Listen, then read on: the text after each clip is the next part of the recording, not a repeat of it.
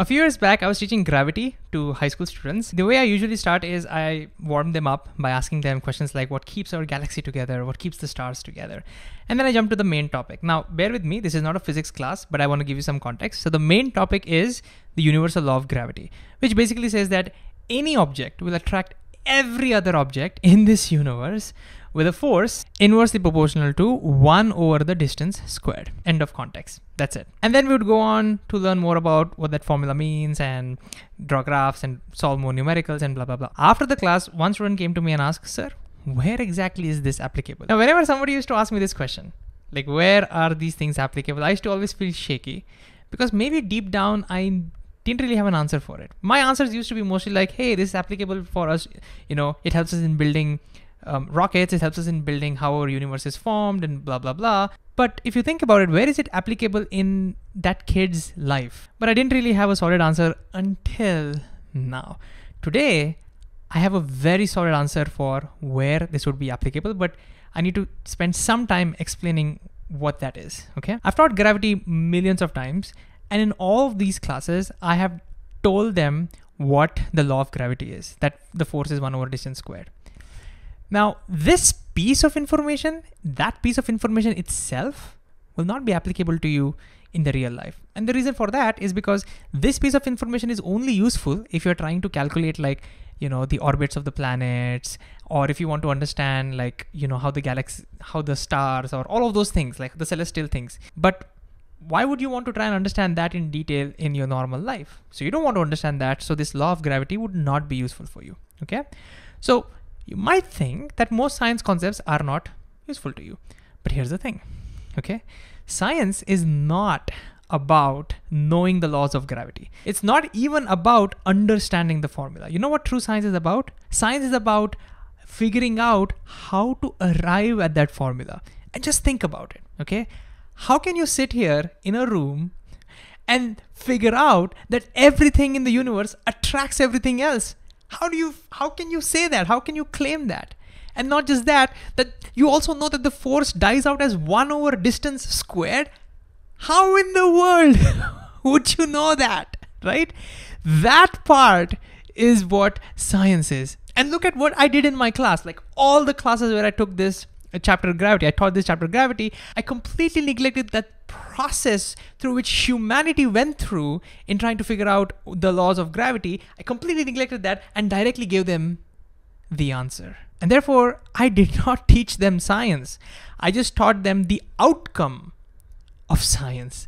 That outcome of science may not be useful to you, but it's the science figuring out that is useful.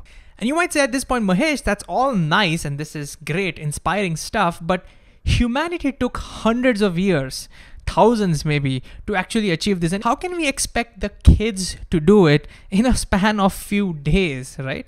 And I think that's where the teachers come in. This is our ultimate challenge, to balance out instruction and discovery so that we train their brains to think.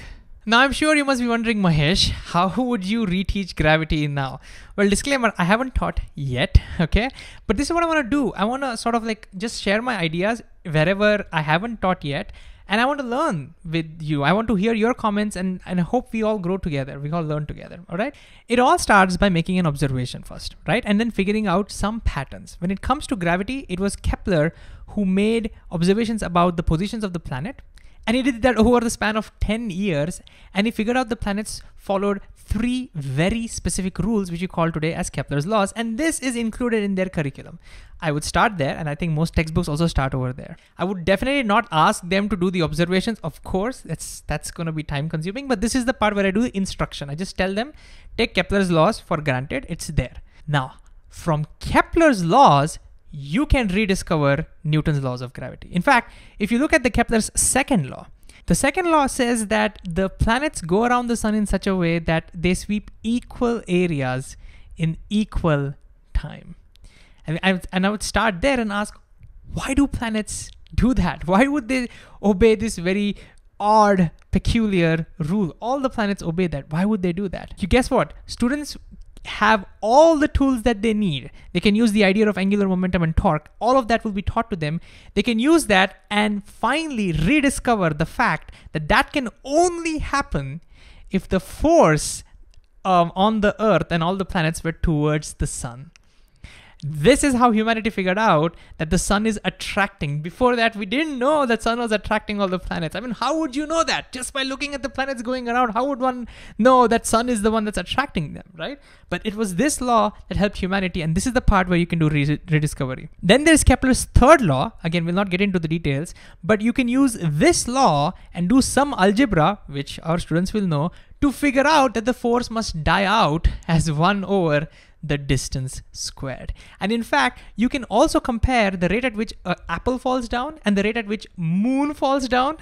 Moon is also falling down. You can look at that and also confirm that the force dies out as 1 over distance square. And the best way to do that is by forming small groups, asking each group to come up with some explanation for why they're seeing the Kepler's laws, using the tools that they've already learned. And once we have multiple explanations, we can try to be a skeptic and try to figure out what's wrong with each one of them. The whole idea behind science is to come up with the guesswork and then be a skeptic and try to disprove it. And while doing that, you will learn some new insights. Don't you think this will be an amazing, rich discussion that the students will be having? Guess where this will be applicable in the real life? I'll give you 2 examples.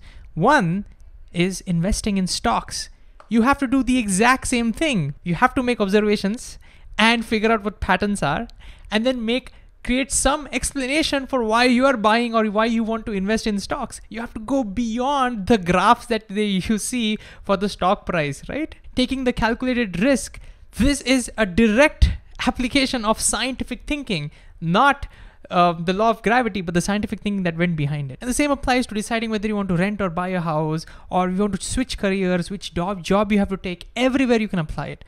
But another place where you can apply it is in your relationships. I'm not joking. Like, how do you know whether your partner is angry with you because of something that you did today or something that you spoke 10 days back? Scientific thinking, my friends. So what's the actionable insight here? For teachers, when you consider all your concepts, try to understand the history behind it. Try to think about how did we discover it in the first place, and try to see how can you create learning journeys in which you can make your kids rediscover. And it will be fine if you don't get it right. Don't be afraid to experiment. And if you're a student, then what you can do is you can go and pester your teachers and ask, but how did we know this? How did we realize that this is true? And you can do that in any subject for that matter. For example, we know photosynthesis, leaves take up, plants and trees take up carbon dioxide and they give out oxygen. How do we know that? Like, these are invisible things. Be curious about how did we figure things out. It's when you get curious about these things, you will invoke your higher order thinking skills and you'll be able to learn critical thinking. So I'm really curious to hear what you think about this.